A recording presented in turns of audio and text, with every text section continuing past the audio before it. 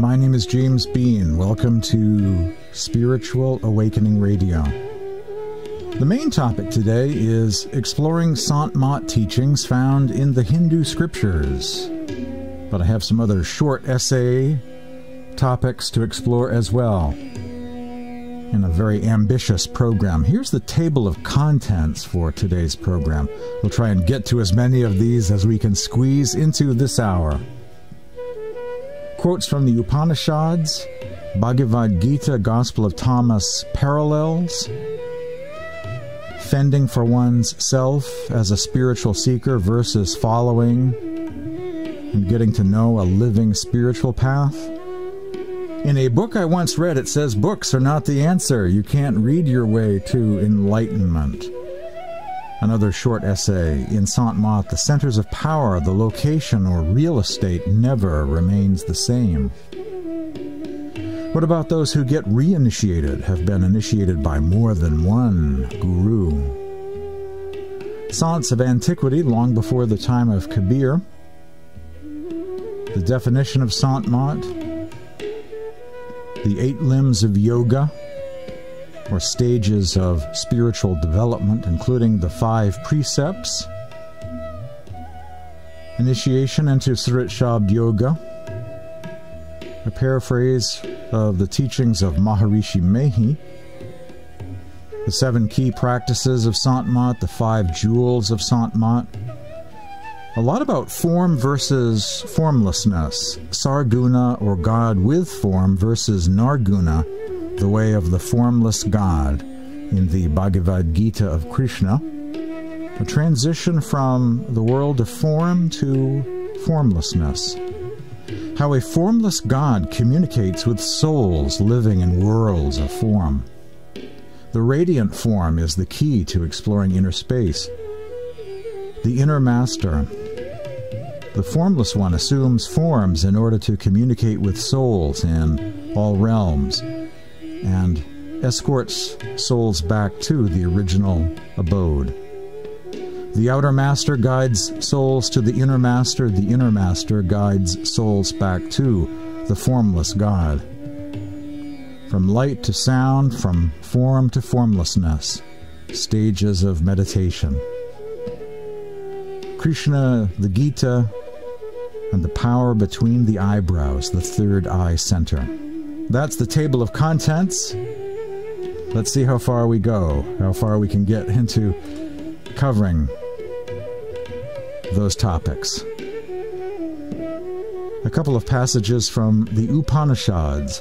The Upanishads are to Hinduism what the New Testament is to Christianity. You might think of the Vedas as like the Old Testament stage and the Upanishads as like the New Testament or the Gnostic Gospels, a more mystical section. It says in the Mundaka Upanishad, "May we hear only what is good for all. May we see only what is good for all. May we serve you, Lord of love, all our life. May we be used to spread your peace on earth. Om Shanti Shanti Shanti." Peace, peace, peace in the sound or word. This is from the Katha Upanishad. May the Lord of love protect us. May the Lord of love nourish us. May the Lord of love strengthen us. May we realize the Lord of love. May we live with love for all. May we live in peace with all. Om Shanti Shanti Shanti. Peace, peace, peace in the sound. From the Chandogya Upanishad. Those who depart from this world without knowing who they are or what they truly desire have no freedom here or hereafter. But those who leave here knowing who they are and what they truly desire have freedom everywhere, both in this world and in the next. Also from the Chandogya Upanishad, the famous Upanishadic prayer. Lead me from the unreal to the real. Lead me from darkness to light. Lead me from death to immortality. Om Shanti, Shanti, Shanti. Peace, peace, peace. In the sound. This is from the Nada Bindu Upanishad. Our mind is like the mad elephant that is wandering in the garden of sense objects and is only disciplined by the practice of the yoga of sound.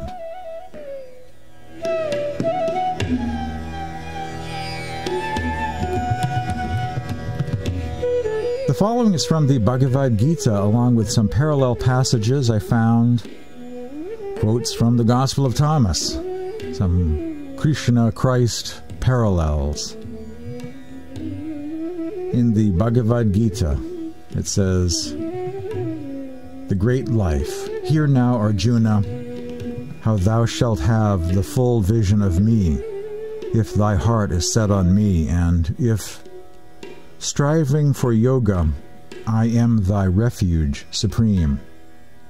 And I will speak to thee of that wisdom and vision, which when known there is nothing else for thee to know. Among thousands of men perhaps one strives for perfection, and among thousands of those who strive perhaps one knows me in truth. The visible forms of my nature are 8, earth, water, fire, air, ether, the mind, reason, and the sense of I, or I-ness. But beyond my visible nature is my invisible spirit. This is the fountain of life whereby this universe has its being. All things have their life in this life, and I am their beginning and end."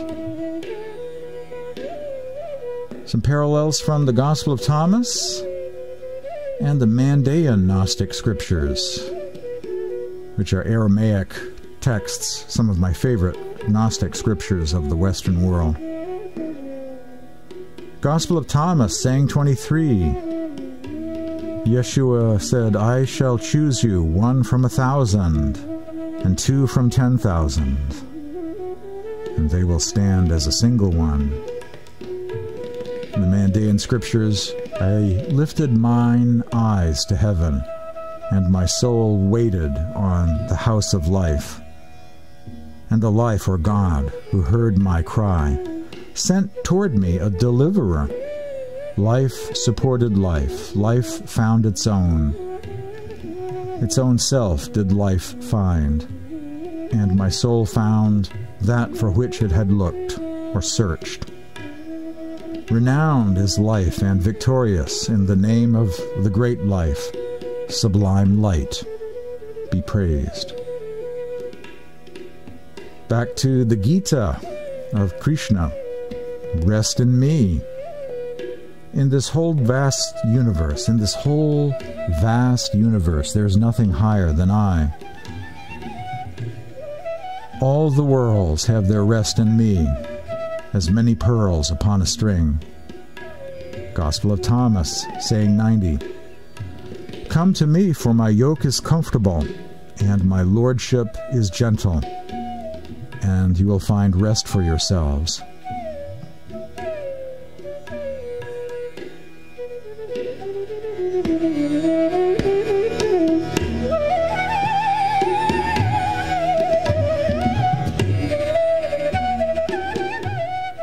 We'll get back to some Hindu scriptures in a bit, but first some other essays I wanted to share today. This is titled Fending for One's Self versus Following, as a spiritual seeker, following and getting to know a living spiritual path. A debate that many have. You know, God is within me, so what do I need an institution for? Well, we may not need an institution, but the question that many face is, do they need a teacher, or have they gone as far as they can go on their own? And in order to take the next step, well, there has to be a next step. And so there is this debate. Is it all within me and I don't need any other source or a teacher, or do I need a teacher in order to progress spiritually? It takes a while to get a sense of what spiritual master teacher one is attracted to or resonates with.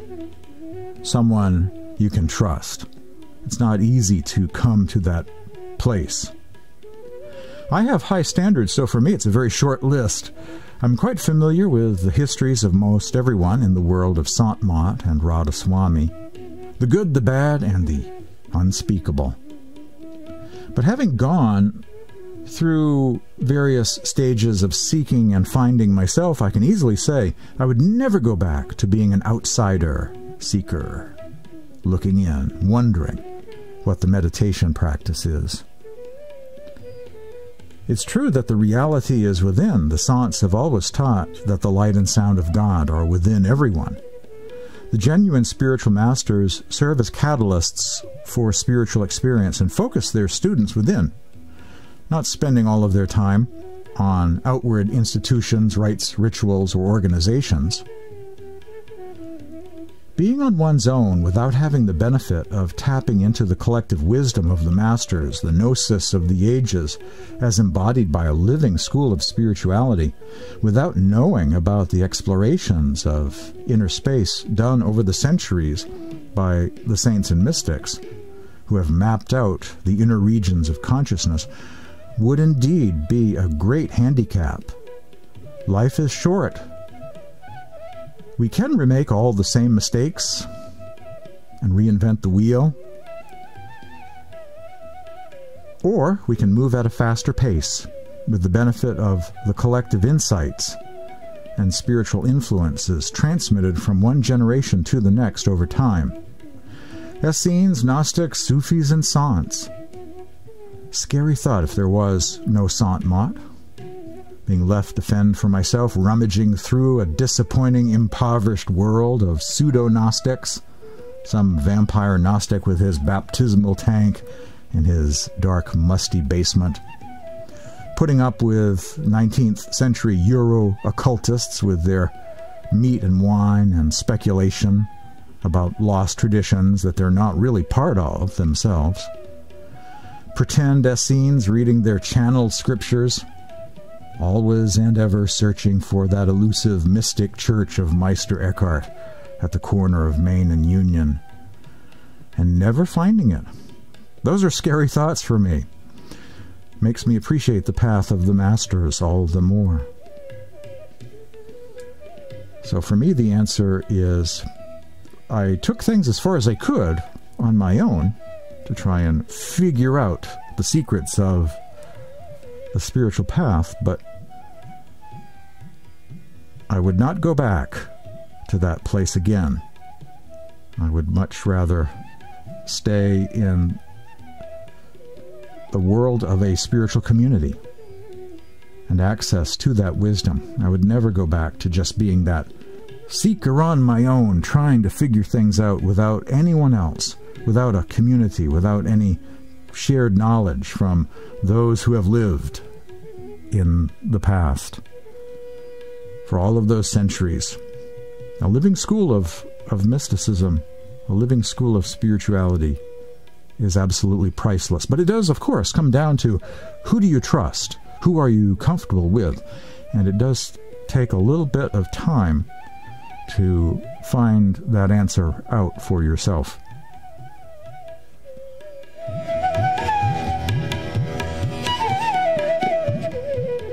In a book I once read, it says books are not the answer. Stefan Holler, the Gnostic bishop of Ecclesia Gnostica, once said, in a book, you can't read your way to enlightenment. The following is from Sant, a book called Streams in the Desert. Rishis, Munis, Mahatmas, the saints and masters, the beloveds of God, and those who came on the path after coming in this world, they wrote down whatever obstacles they had to face and how they removed those obstacles, how they left the pinned or physical plane and went to Brahmanand, one of the inner regions, how they rose above body consciousness and whatever came in their meditation, in their practice, in their experience. All this they wrote down in the form of scriptures or Vedas and Shastras for our benefit, for our guidance. But by only reading these holy books of the religious scriptures, we cannot have that experience of the saints, which they had. We will have that experience only when we do the work of the holy book or the work of those religious scriptures by putting them into practice. Otherwise, only by reading we cannot enjoy the experiences of those great souls. A quote from Streams in the Desert by Sant Ji, also known as Jabe Singh of the Sant Bani Ashram. A wonderful book which is now online called Streams in the Desert. Or as Rumi once said, get your own myth, have your own experience. It's not enough just to be content with learning about the exploits of others who lived in earlier times. We have to have our own spiritual practice in the here and now. And then we are doing what those earlier saints and mystics were doing. Ironically, Stefan Haller's quote came from a book, as did the passage from Sant Ji. Scripture reading, and especially studying the teachings of the masters, is very helpful and can make it easier for us to escape our own lesser mental chatter and be inspired to follow the path more accurately. My spiritual master, Swami Sant Sevi Ji, even described reading the writings of saints, mystics, or scriptures as a, quote, level of satsang, unquote. And this is especially helpful for us in the West to tap into the wisdom of traditional Sant Mat as practiced since ancient times in rural India. I'm blessed with many rare books, and one of my missions in life is to make that wisdom more readily available to others in need of it.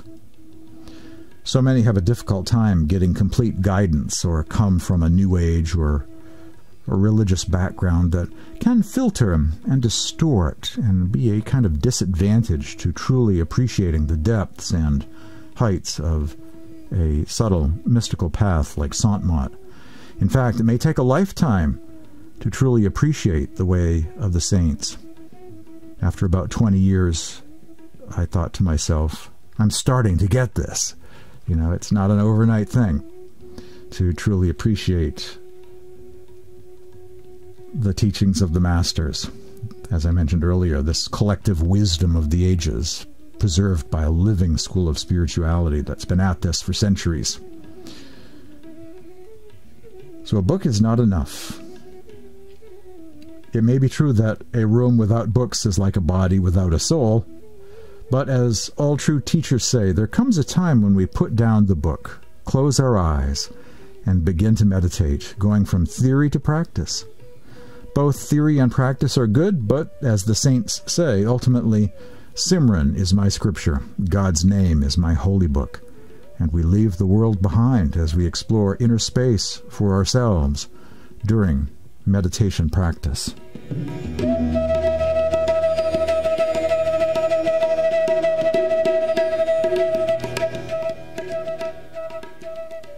Next essay, as we travel as fast as we can through our table of contents today.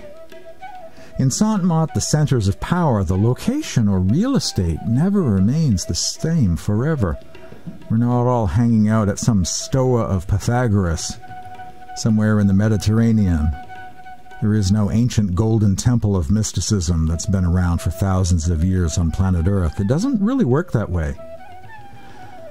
A word about real estate. In the history of Sant Mat, there have been many ashram centers.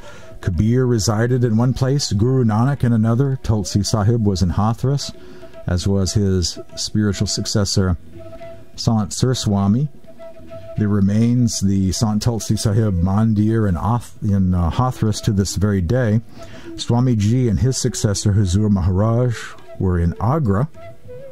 Baba Jamal Singh was sent to the Punjab, went to the Punjab. There's always movement and change. The real estate never remains the same forever. Or as my friend says, there is no Vatican of the Spirit. In other words, there is no permanent physical location on the earth plane that remains a center for the masters for all time. No ancient stoa of Pythagoras that's still operating. No golden temple of the mystics that lasts for very long. A Sant will often start a new spiritual mission in a fresh location as part of the renewal process. New branches of the mystic tree grow to replace old ones as they fall away. Every new beginning comes from some other new beginnings. End. A quote from Seneca. As often has been the case here in this realm of samsara, the world of changes, nothing remains the same forever. There is no permanent Vatican of the Spirit, but movement, change, crisis, renewal, old branches that die off, new branches that take their place, and so has it always been, since the beginning. You're hearing Spiritual Awakening Radio. In a hurry to run through my table of contents here of topics after the break. What about those who get reinitiated? Or give some thought to that. Is it possible to be initiated by more than one spiritual master? That, and we'll get into the Hindu scriptures more later on in the program today.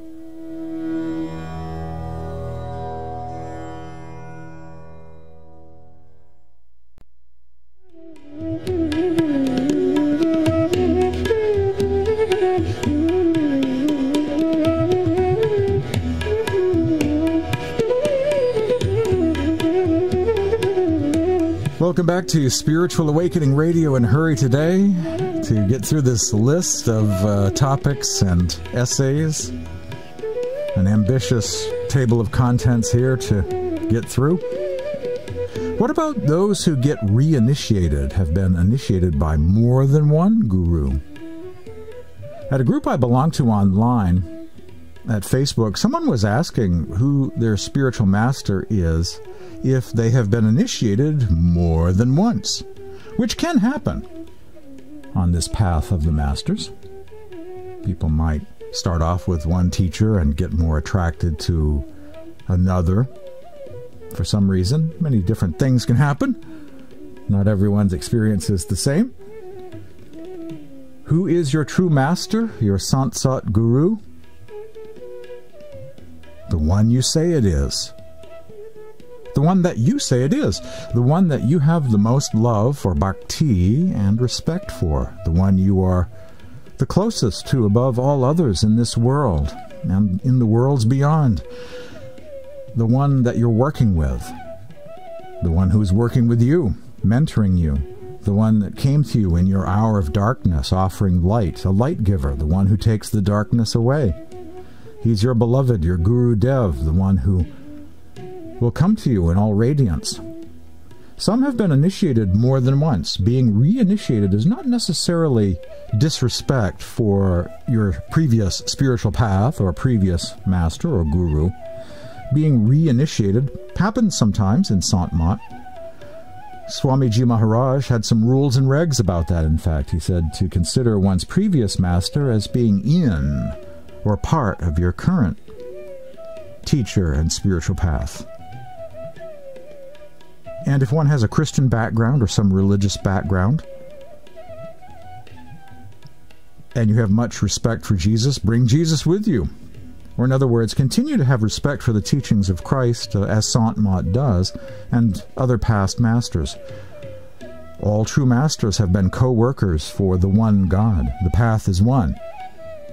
So, whatever your background is, it's not a sign of disrespect if you adopt a living spiritual path that's been around for a number of centuries and lives on and has inherited that wisdom, that knowledge, that spiritual charge, and is with us in the world today.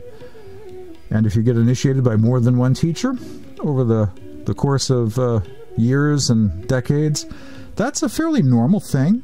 Sometimes that happens. You're drawn to a certain teacher. So who your spiritual master is, the one that you say it is, the one that you're drawn to, that you have the most respect for, out of anyone. Sants of Antiquity, long before the time of Kabir. It's unknown who the first Sant, or first Sant Sat Guru was in ancient times. There are references in Krishna Vaishnava texts to Sants. A few of the Rishi sages who authored certain Upanishads pertaining to the formless God, inner light and sound meditation, or Nada Shabda Yoga, some dating back to a few centuries BC, also seem to be at the same level as Sants. In somewhat more recent times, in some circles associated with Tulsi Sahib, Gorakhnath, an 11th century Nath yogi, is considered to be a Sant. Baba Gorakhnath, as he's called, did indeed teach Surat Shabd Yoga. The Kabir Panth tradition of northern Sants includes much Nath yogi terminology in their vocabulary, and indeed was apparently somewhat influenced by the Nath tradition, perhaps more correctly pronounced Nat tradition, although it's spelled N-A-T-H. An example of Sants mentioned in a Hindu scripture called the Bhagavad Purana. Such individuals who have achieved the unity of Atman or soul and Param Atman, supreme soul or God, are known as Sants. According to the Bhagavad Purana, there was no one greater than a Sant in the eyes of the divine. Lord Krishna says to his disciple, quote, "All devotees like you are very dear to me. They are dearer to me than Lord Brahma, Lord Sankara, Goddess Lakshmi, and even my own soul. Therefore I walk behind these Sants, hoping that the dust arising from their holy feet would touch my body and purify me," unquote. A quote from the Bhagavad Purana found in a larger quote by Swami Vyasanand, a paragraph from his book, The Inward Journey of the Soul, where he's talking about this passage in the Bhagavad Purana mentioning Sants in ancient times.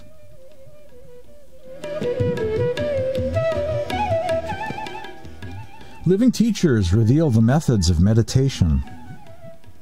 Swami Sant Seviji Maharaj, in his book The Harmony of All Religions, says, "Saints and sages have unveiled all the mysteries of the spiritual journey and of self-realization in their discourses. All these techniques have been documented in different books, but without an accomplished teacher, we will not be able to grasp the correct technique of true knowledge." I certainly find that to be true in my experience. Even if you have all the scriptures of the world in front of you, you still might miss it, you know? Scriptures are not enough. Old cuneiform tablets are not enough. It's possible to be looking right at a spiritual discourse found in some ancient text or written by some medieval mystic and not really get what's going on in that text. I've seen people misinterpret scriptures as talking about extraterrestrials and flying saucers and whatnot. It's possible to completely be clueless about someone else's tradition, speaking a different language existing thousands of years ago or centuries ago. So without a living teacher, it's a severe disadvantage from the outside looking in, trying to figure out what's going on in some ancient text. In Hinduism and other Eastern religions, the main operating system, if you will, is the 8 limbs of yoga, the stages of spiritual development. After the break, I want to explore, as we get back into Hinduism, the 8 limbs of yoga, as outlined in the Patanjali Yoga Sutras, because they really map out the spiritual journey. And you'll find that there are versions of these stages taught in Sikhism, the Sant tradition, Hinduism, Buddhism, and Jainism. So it's sort of like the Linux operating system with many different distros of that main operating system going in different directions. But the essence of it is this 8 limbs of yoga system. That's the universal kind of stages of spiritual development as outlined in the Yoga Sutras. Coming up after these messages. Stay tuned.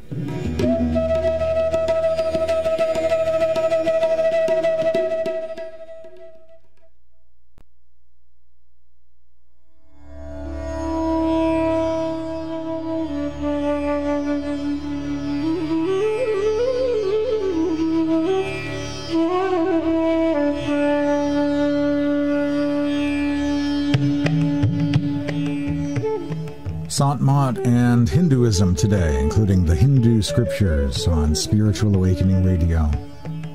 In Hinduism and other Eastern religions, the main operating system is the 8 limbs of yoga, the stages of spiritual development, as articulated in the Patanjali Yoga Sutras.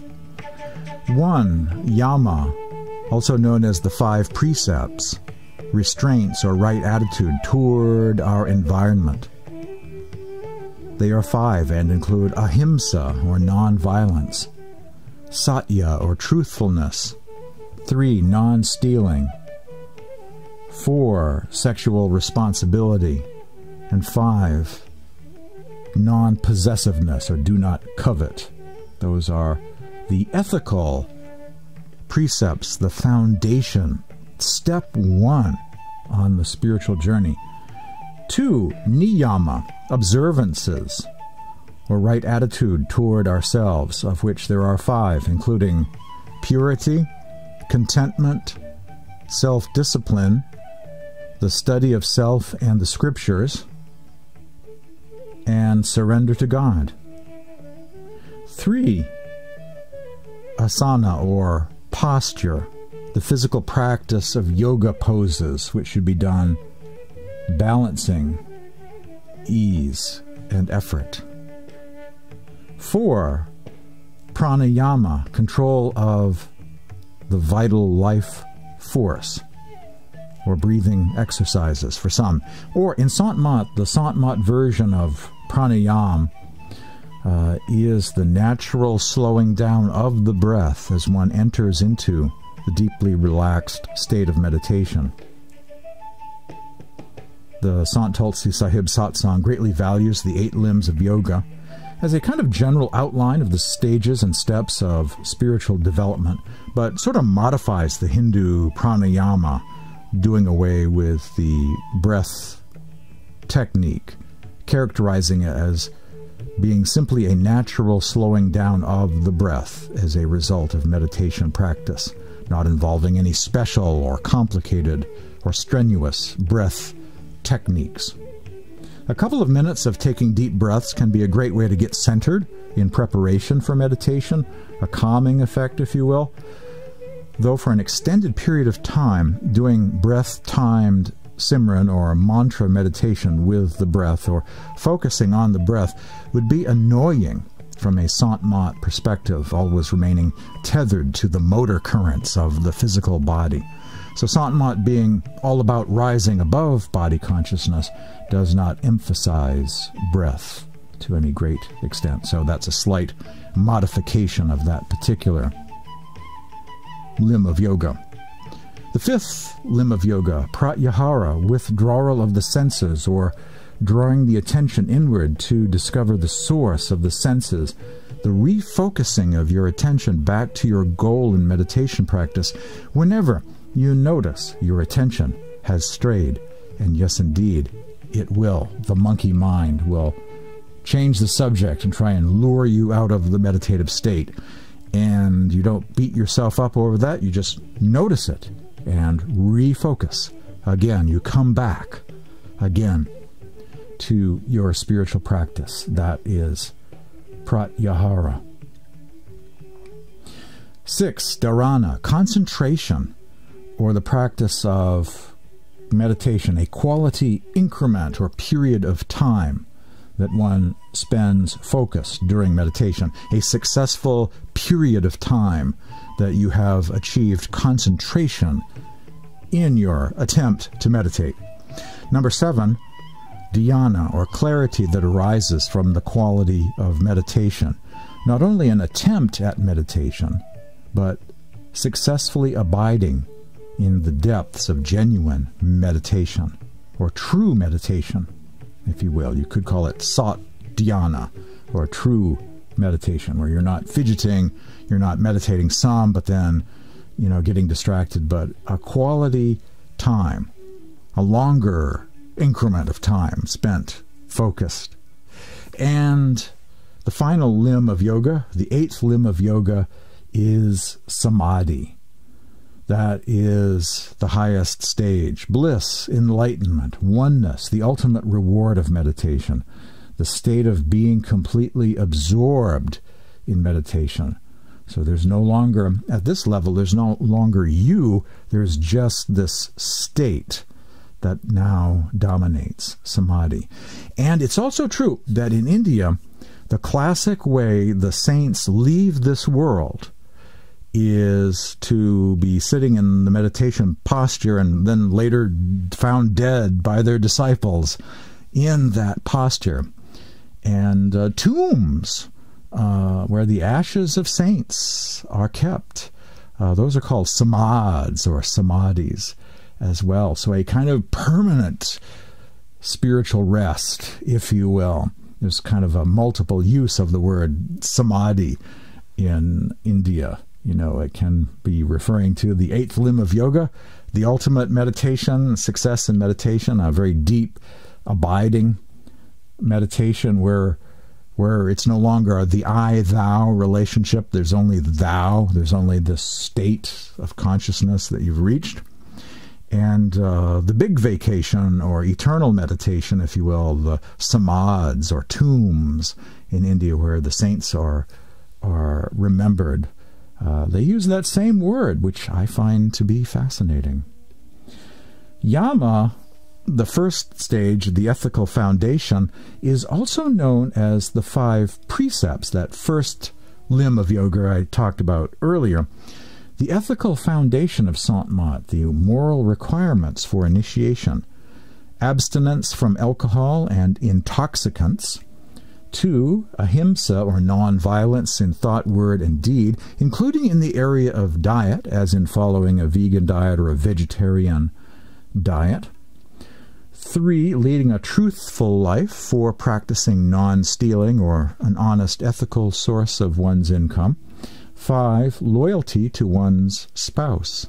That's another version of yama, or the 5 precepts, the ethical foundation of the path of the masters, which makes it possible to qualify for diksha, or initiation into Surit Shabd Yoga meditation, inner light and sound meditation, by a living master.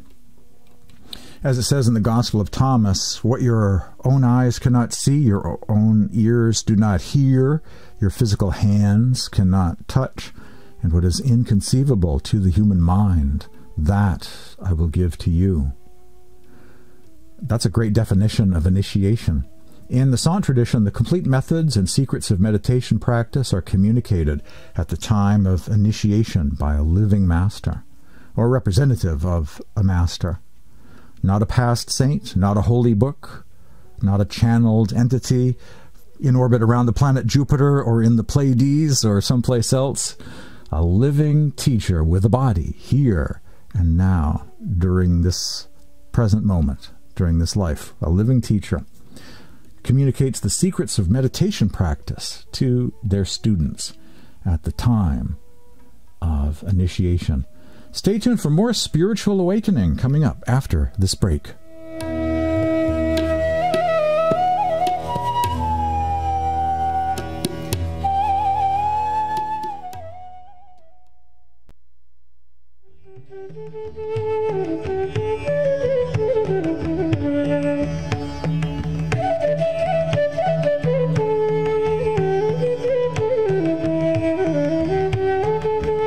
Welcome back to Spiritual Awakening Radio. A paraphrase or summary of the teachings of Maharishi Mehi Paramhans on the Sant Mat way of life. For for those who are initiated into the mysteries of the kingdom of the heavens, who have their inner eye and inner ear opened up and begin exploring inner space, the kingdom of God within. Maharishi Mehi says, be faithful to the vegetarian diet. Keep doing your manas jap or simran, repeating the names of God, and maintain good behavior. Follow the ethical foundation of the path. Maharishi Mehi says, never discontinue satsang or meditation practice. Those who do not attend satsang and study the teachings of the saints will not pay attention, will not be awake or aware. We practice both satsang, associating with the teachings of the masters, and associating with other disciples or satsangis on the path, and we practice meditation. Maharishi Mehi says, be patient in the practice of sadhana or meditation. We always remember to do manas jap, also known as simran, the repetition of names of God, and sadhana or meditation practice, following the thrice daily meditation format, meditating 3 times each day, including early in the morning, a time known as Brahma Muhurta. The Sikhs call it Amrit Vela. And actually monks and mystics from the various world religions also do that same thing, get up super early, whether it's Mount Athos or Buddhist monks. That early morning time where quietude is in the air is when many begin their day and their spiritual practice. Maharishi Mehi says, if the mind is focused, we will see visions within. And as we recite the hymns of the Sants or Padavali hymns each day, it's our loss if we do not feel the love found in these hymns of the Sants or Padavali. We have a daily time of satsang at home for the study or of scriptures or vani of the Sants, and to meditate, including bhajan or meditating on the inner sound. Maharishi Mehi says, the spiritual exercises and practices of the saints are beneficial for us during this life. It's best to follow them. 7 key practices of Sant Mat mysticism, according to the teachings of Maharishi Mehi. 1. Satsang, association with the saints. And this also includes the study of their writings or scriptures. 2. Selfless service of a spiritual master, or Siva, as it's known. 3. Love for God, or Bhakti. Bhakti is a very central holy word in the Sant tradition of India. Bhakti. Also greatly valued by the Krishnas or the Vaishnavas of India. Love for the beloved, a theme you'll find universally in the world of Gnostics and Sufis, including Rumi poetry and the tradition of the Sants of India. Bhakti, love for God. 4. Moral rectitude. 5. Purity of the heart. Genuineness, in other words. 6. Japa, the repetition of a divine name or names. Simran practice. And 7. Dhyana, or meditation. In the practice of meditation, both gross and subtle meditations are described. And the subtle meditation is the meditation of the Bindu point, the meditation of inner light. Dristi Yoga, the yoga of vision. And meditation on the inner sound, also known as Surit Shabda Yoga. The following are the 5 jewels of Sant Mat by Param Sant Tulsi Sahib of Hathras. There are 5 real jewels in this life, namely, association with sadhs, in other words, initiates or satsangis, devotees, the virtuous, sadhus, saints, and sages. 2. Saran, or protection, taking the refuge of a living master, sitting at the feet of a living Satguru. 3. Love. 4. Humility. And 5. Compassion.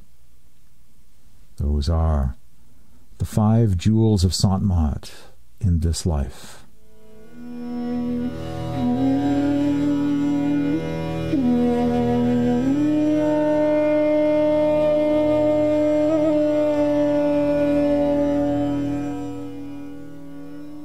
Sarguna, or God with form, versus Narguna, the way of the formless God in the Bhagavad Gita of Krishna.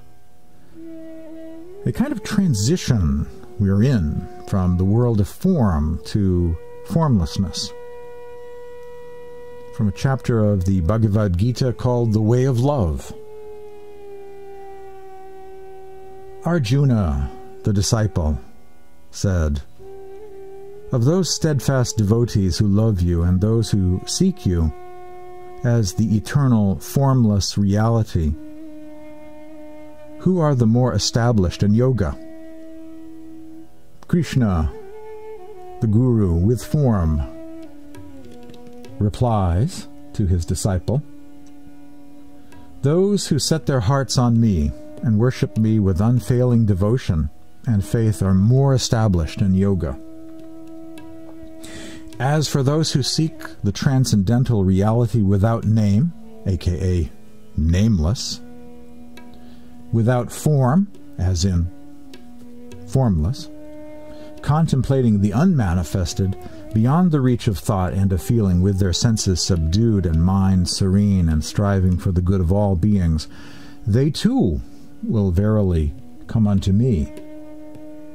Yet hazardous and slow is the path to the unrevealed, difficult for physical creatures to tread. But they for whom I am the supreme goal, who do all the work renouncing self for me and meditate on me with single-hearted devotion, these I will swiftly rescue from the fragments cycle of birth and death, for their consciousness has entered into me. Still your mind in me, still your intellect in me, and without doubt you will be united with me forever." Chapter 12, Bhagavad Gita. I've always been fascinated by this chapter because it describes both approaches, the Supreme Personality of Godhead being devoted to God with form, or in this case, a physical master, teacher, incarnation. But there's also described here another option, and that is described as a bit more difficult for physical human beings such as us to do, to be devoted to the transcendental reality that's nameless and formless, without name, without form, contemplating the unmanifested. So here Krishna is saying it's easier for human beings to contemplate his form than to contemplate the form of the transcendent, nameless God. Of course, Sant is all about following that path of the nameless, transcendent God, formless God. But you find both here in Krishna consciousness, and Maharishi Mehi Parmhans has talked about this too, and he sees this and other references in the Gita as presenting a transition. We contemplate the form of the Master and begin this process of transitioning from the world of form to formlessness. And so in the Sant tradition too, there is a stage where the spiritual practitioner contemplates the form of the Master, but they also become in touch with the formless. They connect with the inner light, the inner sound, and begin this process of transitioning from form to formlessness. And so Maharishi Mehi, in his commentaries on the Bhagavad Gita, has not put it as a sort of either-or situation of either you are focused on a form like Krishna, for instance, and the Supreme Personality of Godhead, instead of being devoted to Anami, Parush, or Radhasoami, or the formless Lord of Love. It's not an either-or thing, but a transition from one to the other that happens during this process. As it says in the Gita, when the day of Brahma dawns, forms are brought forth from the unmanifest. When the night of Brahma comes, those forms merge in the formless again. How a formless God communicates with souls living in worlds of form. The radiant form is the key to exploring inner space. The inner Satguru God has made, the reflection of his form, available in all the worlds. The formless one assumes forms in order to communicate with souls in all realms and escorts them back to the original abode of the beloved. The outer master guides souls to the inner master. The inner master, or Satguru, guides souls back to God, the Lord of the soul. That unmanifested ultimate reality described in the Bhagavad Gita as Anami and Narguna, or nameless and formless, a God beyond the world of form. The following is from the discourses of Maharaj Sahib of the Radhasoami faith. The whole truth of it is that one's task will be accomplished when the fascinating form of the Satguru becomes manifest within one's heart. In the meantime, one will occasionally hear the inner sound or shabd and get bliss also, but the inner portal will one penetrate only when the fascinating form of the Satguru becomes manifest. The Satguru's form is the key, as it were, to opening the inner lock. Or as he quotes here from the Sarbachan Radhaswami poetry of Swamiji Maharaj, if you do not become oblivious of the key provided by the Master, you will open the inner lock in a moment. Unquote. Radhaswami Dayal, the merciful Lord of the soul, has graciously assumed human form to grant redemption to the entire humanity. Nay, he has made the reflection of his form available, even at the lower chakras. Unquote. From light to sound, from form to formlessness, stages of meditation on the path of the Masters.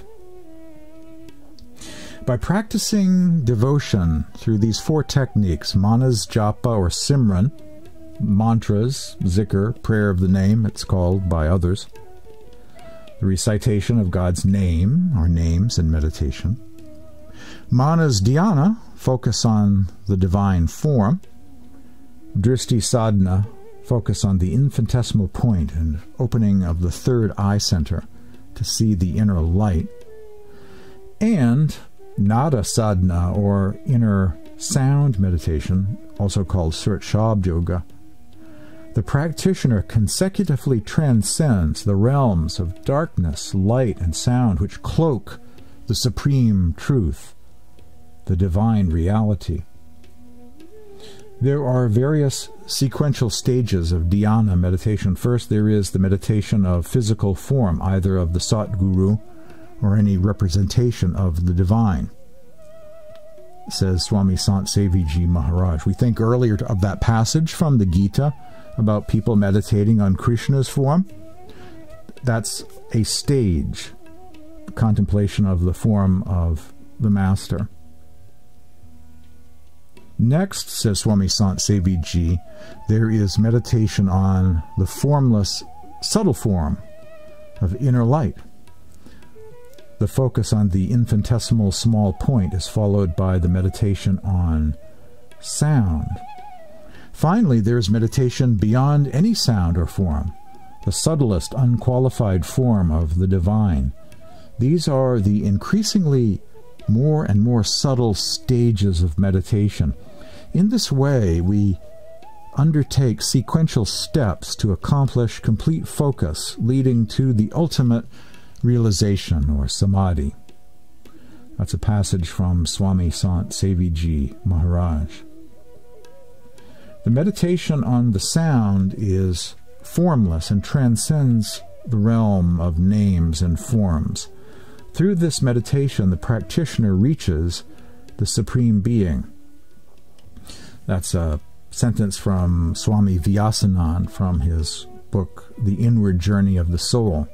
He also says about formlessness, the formless pervades the forms. Here he is capitalizing formless as a name of God, or description of the Supreme Being. The formless pervades forms. The realm of light is the manifestation of the form of the macrocosmos, or Brahmananda, and the sound is the formless macrocosm.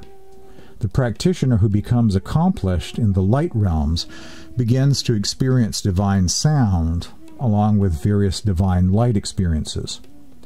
However, after the center of Trikuti, the light form becomes absorbed in the sound that is formless, since the form arises out of formlessness.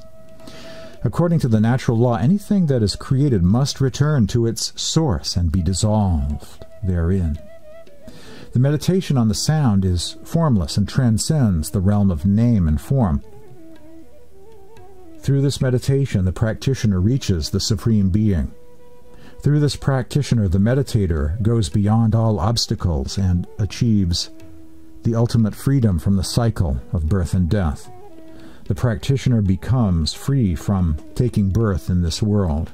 The practitioner whose consciousness grasps the central sound, even once, escapes the afflictions of time, or kal, and death, unquote, says Swami Vyasanand in The Inward Journey of the Soul.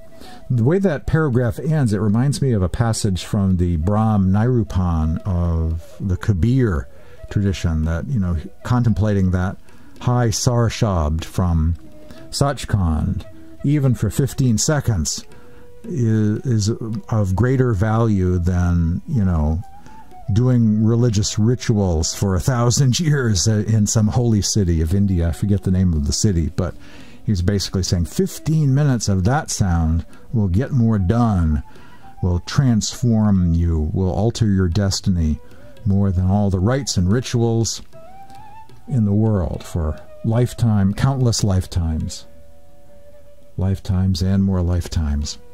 Stay tuned for more Spiritual Awakening Radio coming up after this break.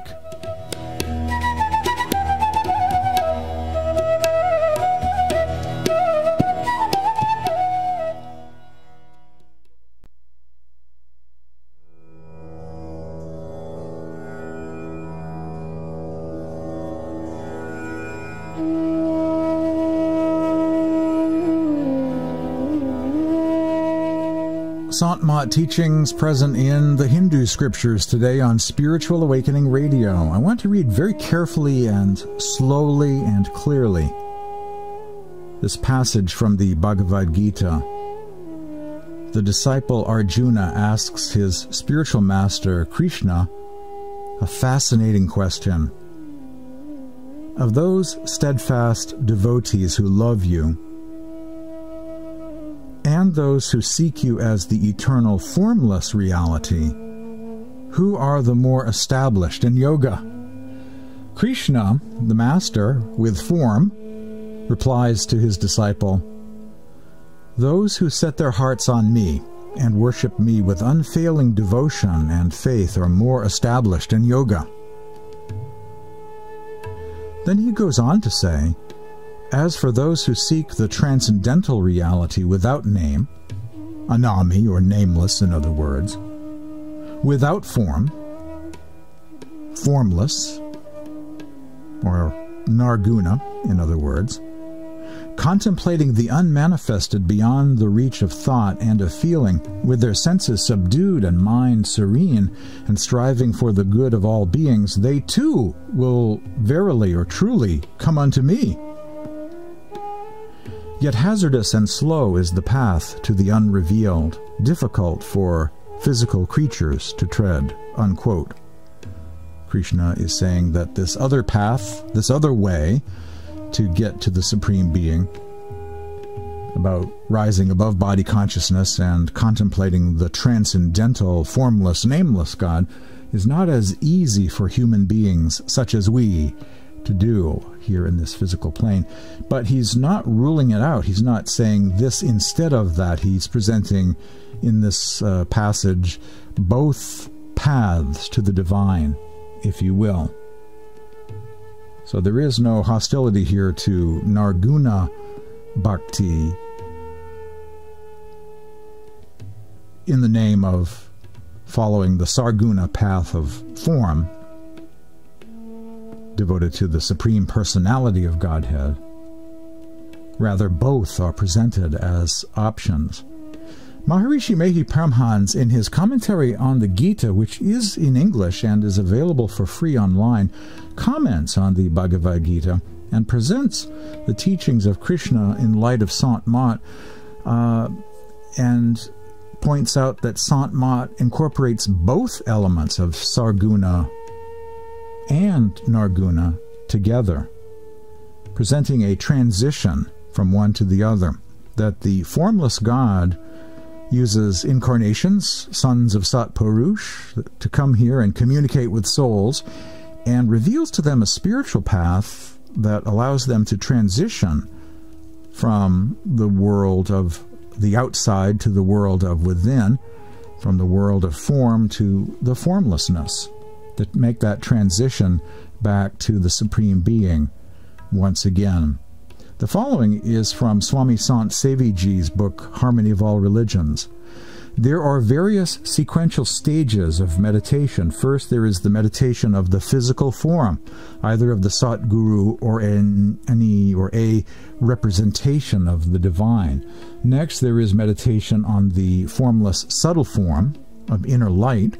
The focus on the meditation on sound comes after that. And finally, there is meditation beyond any sound or form, the most subtle, unqualified form of the divine.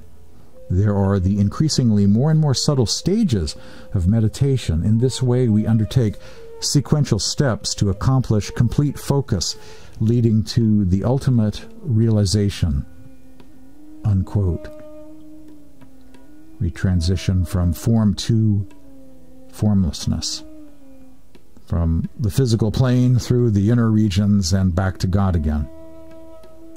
This is a fascinating passage from the Gita. He who remembers the poet, the creator, who rules all things from all time, smaller than the smallest atom, but upholding this vast universe, who shines like the sun beyond darkness, far, far beyond human thought, and at the time of his death or departure is in union of love and the power of yoga, and with a mind that wanders not, keeps the power of his life between his eyebrows, or the third eye center. He goes to that Spirit Supreme, the Supreme Spirit of light. Fascinating. Leaving this world, exiting the body by way of the third eye center. Some commentary by Swami Vyasanand. The seat of the soul, the third eye center. The soul is pure, therefore by nature still. Due to stillness, the soul is eternal. Lord Krishna advises that the mind should be connected to the soul.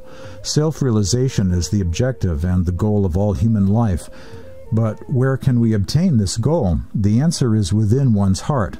By heart is not meant the physical heart, but rather the heart of the inner self. This is called by the Sants the yoga heart, or innermost self. It is in this space in which the mind is linked to the soul.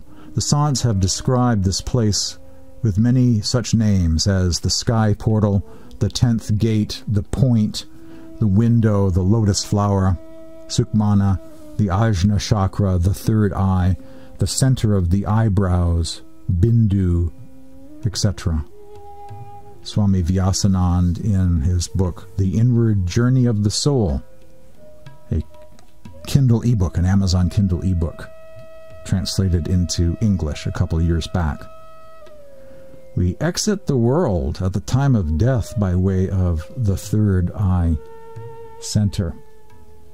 That is just fascinating, a fascinating passage from the Gita that after I read it, I just bookmarked that page. I thought that was absolutely amazing. We are in a transition in the path of the saints and mystics, the path of the masters. We are transitioning from the outer world to the inner world, from the physical plane to the inner regions.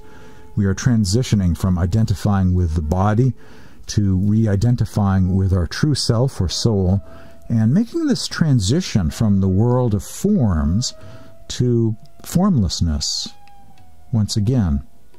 And formless, or formlessness, is a high holy name for the Supreme Being, called Anami, or nameless, Lord of the Soul, or Radhasoami, Sat Purush, as in Supreme, Original, True Being.